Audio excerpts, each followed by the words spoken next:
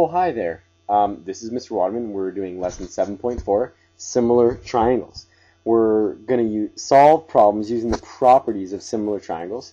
Now, a triangle is a special polygon, meaning that it only has 3 sides and 3 angles. Now, what are some properties of similar triangles? Well, our first property is that, number 1, all 3 angles of one triangle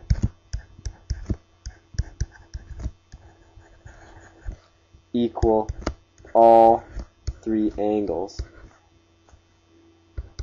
of another triangle. All right. Now, or properties of a similar triangle are, the second part is 3 corresponding sides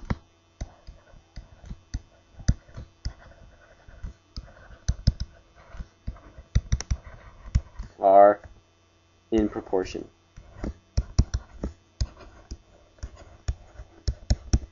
And proportion, remember we talked about cookies, and if we double the batch of cookies, we need to double all our ingredients. That means those 2 batches of cookies are in proportion. All right. If we double the batch of cookies and we forgot to double one of the ingredients, like eggs or something like that, the recipe wouldn't work out. All right. So let's take a look at these 2 triangles. And now they are similar because if we've got angle A right here, and that's going to be equal to angle Q, which is 75 degrees. All right. We have angle B, which is 62 degrees, and angle R is also 62 degrees. Now, because triangles always have 180 degrees inside them, 3 angles always equal 180, no matter what triangle it is on the planet. They always have 180 in. We know if 2 of them correspond, all right, if 2 of them correspond, we know the last one, angle C and angle P, also have to be equal. And they are 43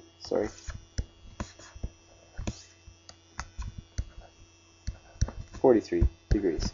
All right. So we know that similar triangles will have the exact same angles. Now, when we name a similar triangle, we order the letters to match the corresponding angles. So, for example, in this triangle, we're going to label triangle A, B, C is equal to triangle, and we start with the angle that corresponds to angle A, and that's Q.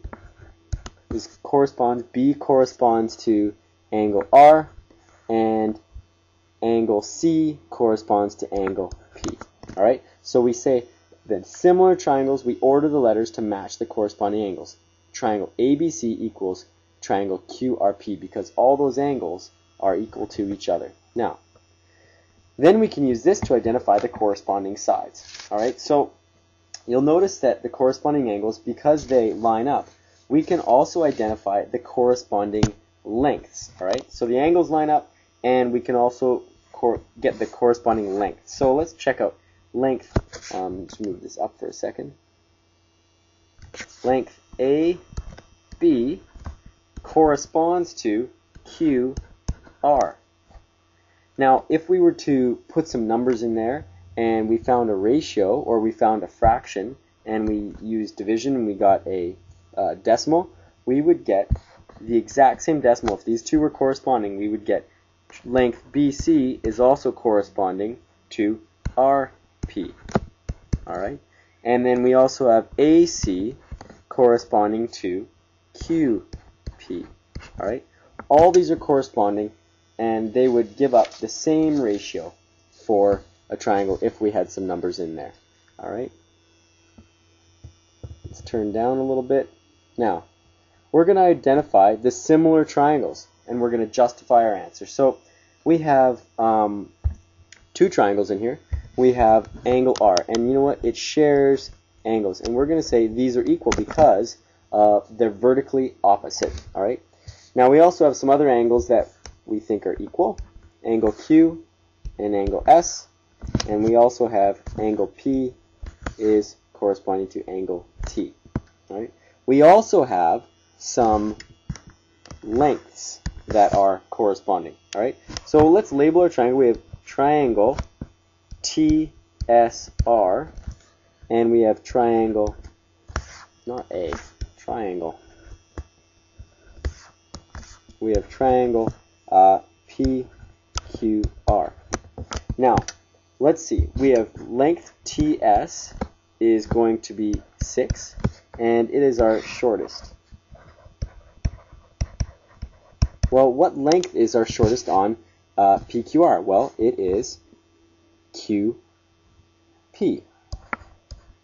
and that equals 4.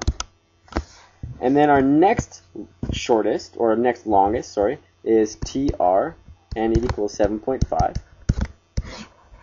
And RP, which it corresponds to, is 5. And then our longest, SR, equals 9. That's our longest. And we have QR, and that equals 6. All right. So now we're going to determine the scale factor. So you can do that on the right-hand side here.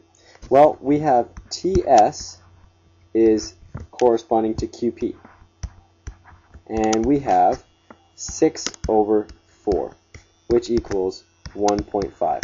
So this is saying that triangle TSR is 1.5 times bigger than triangle QP. Well, do we really know that for sure? We have to check all our lengths against the corresponding lengths to make sure that they all have the same scale factor.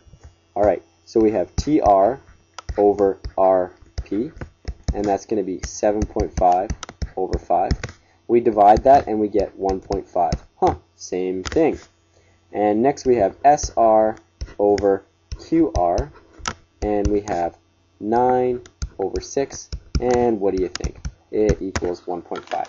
So these two triangles are corresponding, and they are similar. All right, let's keep going down. Now we have another example here. At a certain time of day, a person who is 1.8 meters tall, so we know their height, has a shadow of 1.3 meters. All right, so we can see that right here. We got a height here, and we have our shadow length of 1.3 meters. Now, at the same time, the shadow of the totem pole is 6 meters long. Okay, so there's our shadow of the totem pole is 6 meters long, and the sun's rays intersect the ground at equal angles. So we know the sun is way up here, and we'll put a big yellow ball up there. That's the sun, and it's coming down, and we know that this angle is equal to this angle. We also know that these are 90 degrees, so those two angles are equal. And finally, our third angle are going to equal each other because the law of triangles. So what do we know? Well, let's just write this down here. All angles equal 180 degrees.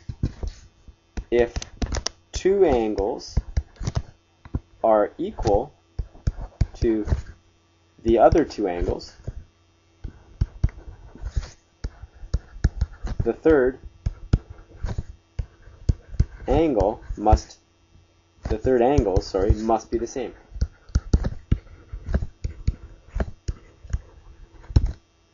So that's our third angle. Now, what we're going to do is we're going to use these similar triangles to determine which or how tall this totem pole is. Okay, so what do we know? We've got x, y over a, b. And those are corresponding, and they're going to equal y, z over b, c. We're going to put our numbers in there and cross multiply. All right, so xy was 1.8 meters. We didn't know AB. And we know YZ is 1.3. And we also know that BC is 6. All right, so we know that we've got 1.8 for XY, and we've got AB because we don't know that one. And then for YZ, we've got 1.3, and for BC, we've got 6. So what we're going to do is we're going to cross multiply. Now, we go from the one that we go from the bottom over here, we're going to go multiply, or the other way around, 6 times 1.8 divided by 1.3. So we get our handy dandy calculator out here. and we go 6 times 1.8 divided by 1.3, and our height, AB, equals 8.307. We're going to round up, and we get 8.31 meters tall. All because we knew the length of our shadow as we were walking in the sun. All right, let's keep going. We got one more example here, and then a little question.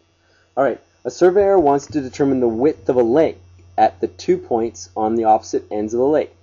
She measures distances and angles on land and then sketches the diagram. How can she determine the length of HN to the nearest meter? Well, look at that. We have two corresponding triangles. Triangle HNJ is equal to triangle PQJ. All right, and we know some lengths. All right, so what we can do is we've got the length here. This length is corresponding to this length, and this length is corresponding to this length. All right, you can start to see this after a while.